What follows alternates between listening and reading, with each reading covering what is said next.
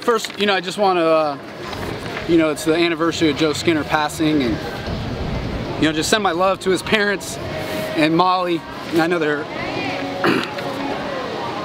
honoring him today, and they're probably one of the few games that they miss every year or all year. And I talked to Judy this morning, and just you think about him a lot.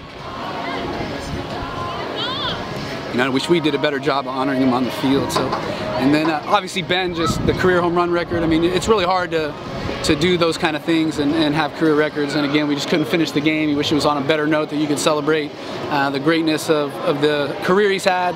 I'm glad it's over, and he's gotten it, and we can kind of maybe relax a little bit. And then today we just.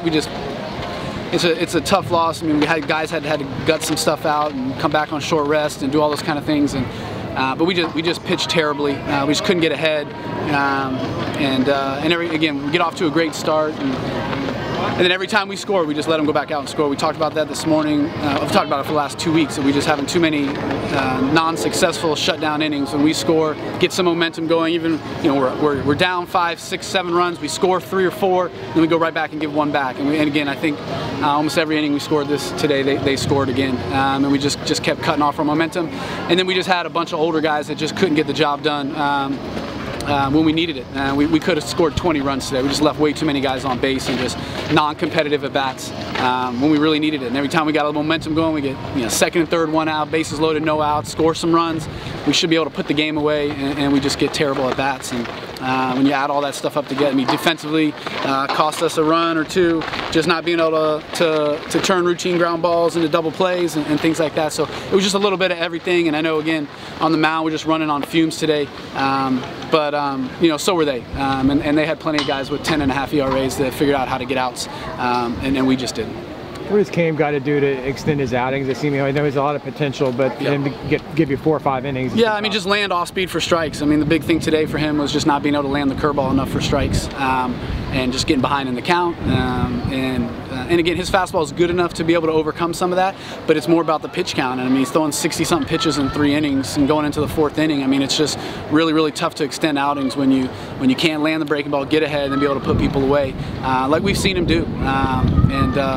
Again, tough conditions today, but we got to be better and figure it out. You mentioned the starters not being able to go deep over the 3-game series, and that just kept putting pressure on your bullpen. Yeah, I mean, that should be every offense's goal, is to try to get starters out, and we talk about it all the time in offensive meetings. Get to the bullpen, try to wear them down, even if it's a loss on a Friday. If you can get some guys in the game and wear them down and have to go down the line with pitchers. But I thought both teams kind of did that. I mean, we did a great job of working guys and making them raise their pitch counts offensively, but we couldn't get the big hits. And again, like, we're just when you got to gas the bullpen 2 days, like it's tough on Sunday to try to get outs. And again, we had Staggs, Kramer really had limited pitch numbers today, and we tried to use them for those in the biggest moments, and it just didn't work.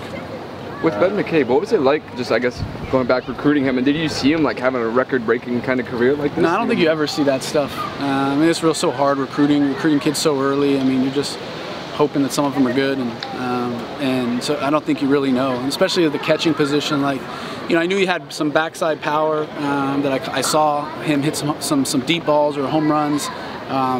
Into right field when he was in high school and stuff. But really, you're recruiting that position to catch.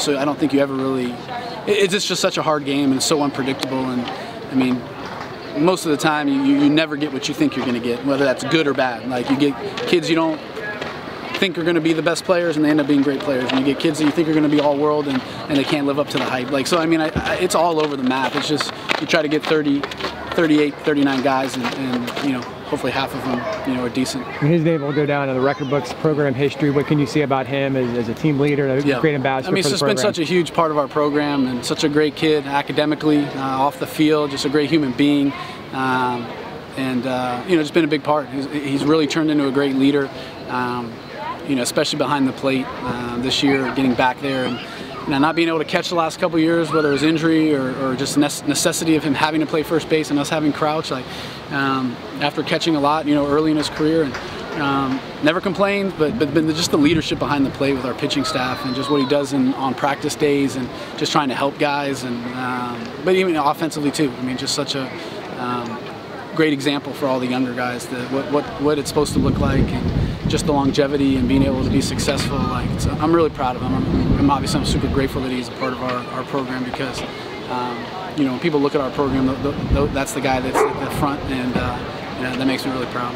What's the biggest difference in the Ben McCabe you saw first come on to UCF as a freshman versus the one that you see now? I mean, just the maturity, and just in terms of leadership, and you know, he a little goofy, you know what I mean, early in his career, just that young, goofy kind of kid, and but has really just grown into his own person and leads his own way. But it's just been fun to watch, and obviously fun to see him have so much success, and excited to see him. You know, whatever he's going to do after this year, he's going to be really, really successful at it.